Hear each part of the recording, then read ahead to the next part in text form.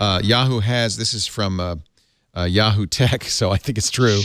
Well, they're quoting the Boy Genius report, so I don't understand if this counts as an official acknowledgement from Yahoo, since it's on a Yahoo page, or it's just like an automated repeat of the Boy Genius report. Yahoo has reportedly confirmed the existence of a hack that affects more than 1 billion user accounts.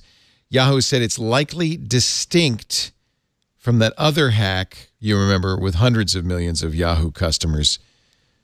So if for some reason CNBC is reporting that Yahoo has confirmed the existence of a new hack and it affects more than 1 billion users and it's a different hack. And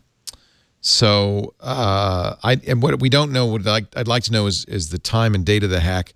So in other words, if you changed your password, as I did, and I hope everybody did, after the first 500 million people were hacked, do you need to change it again, or should you just get off Yahoo completely right now? Say forget it, goodbye. Unbelievable. So unbelievable. This one, Yahoo believes that it happened in August 2013. Oh, okay. So it is a second hack, but it is a second hack. It believes came before we all learned about the first hack. So presumably any changes we made after the first hack also protect us. However, they have information. The investigation, okay, so here's Yahoo's press release. The stolen user account information may have included names, email addresses, telephone numbers, DOBs, hashed passwords, and in some cases, encrypted or unencrypted security questions and answers. But the information does not include passwords in clear text, payment card data, or bank account information. Okay.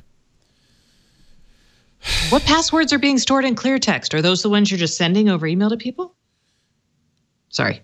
No, whether they were storing passwords in clear text, which they weren't. Well, they shouldn't be doing that in 2013 even. I agree.